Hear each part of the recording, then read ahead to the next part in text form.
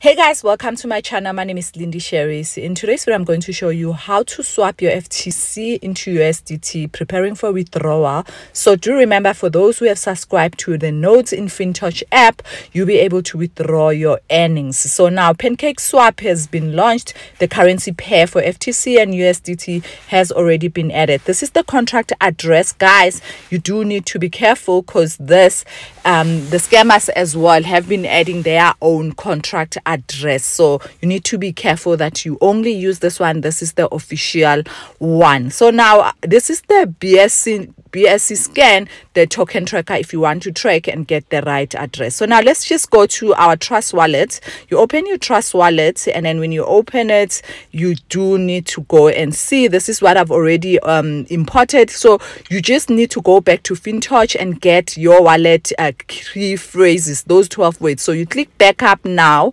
After clicking backup now, you enter your wallet password. You'll be able to see your 12 words. So for security, I'm not going to do that. And then you go back to Trust Wallet, and then after going back to Trust Wallet, you click settings, you click the plus sign, you click I already have a wallet, you restore with secret phrase, multi-con wallet, and then you enter your 12 words here, and then you import your address. Once you have that imported, guys, it's easy now. So you go to your browser at the bottom, guys. In order for us to go to home Pancake Swap, that you change the network, we select BNB Smart Chain, and then you select Trust Wallet or Inject if you want, and then from there you'll be able to select where it says BNB, click that down arrow, and then copy the contract address and paste it on search so that you can be able to import it. You click import, and then you click I understand, because they're just warning you, saying there's a lot of people who are adding the same coins. So can you see now FTC coin is now on Pancake Swap.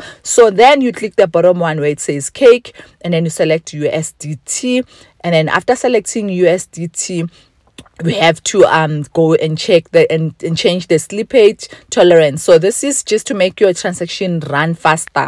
If you don't change it, sometimes the transaction might take time. So I selected 0.25, and then after I will close the settings. So now I am ready to trade, but do remember it will only start operating in South African time 1 a.m. So we'll basically enter our money after clicking withdraw on the app, and then we'll swap it to USDT, and then we will click swap. Thank you so much for watching. Don't forget to subscribe.